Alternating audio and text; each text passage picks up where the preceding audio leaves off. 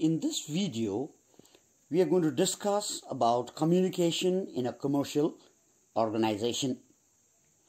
Communication has always been a part of human relationship.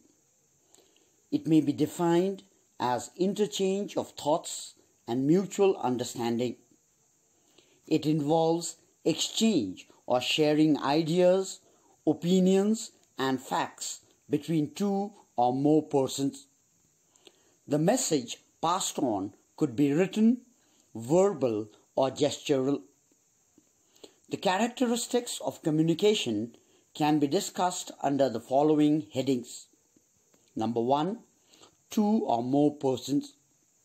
The sender sends a written, verbal, or gestural message, and there needs to be a receiver or receivers of that message. Number 2, two-way process.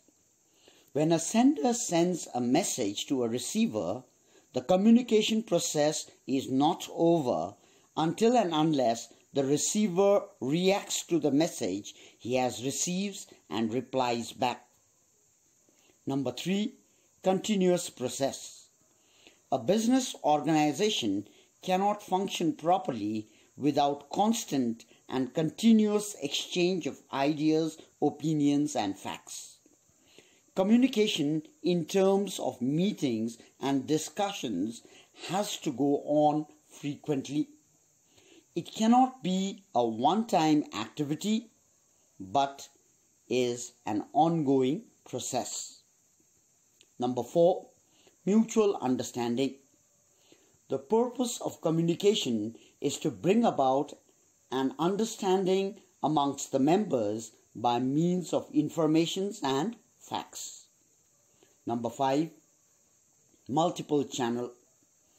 Communication can be formal or informal. The formal ones are more official types. It may flow from a higher level of authority or vice versa, or maybe at the same level. We call this downward, upward, or horizontal communication. And number 6, several media. I have already told you that communication can be written, verbal, or it can be gestural in nature.